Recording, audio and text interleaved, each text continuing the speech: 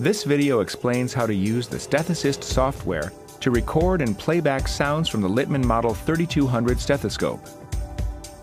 Once your stethoscope is connected to the computer, you can transfer live or recorded sounds.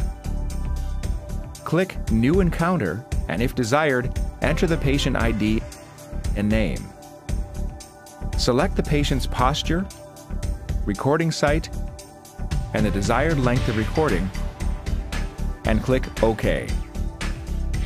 To begin recording, press the M button on your stethoscope. The recording will stop automatically.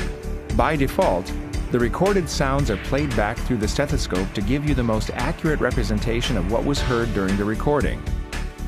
Click and drag the cursor across the waveform to choose an area of interest. Recordings can be played back at full or half speed and can be looped for continuous listening. You can also listen to specific frequencies of the sound by selecting the filter type. To view comments, click Summary. To return to the main screen, click Detailed.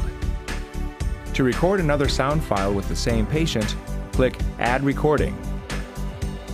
To record a new sound file on a different patient, click New Encounter. If you want to save a recording, click the Save icon at the top left of the screen. To save it in WAV format, select Export Recording as a WAV under the File menu.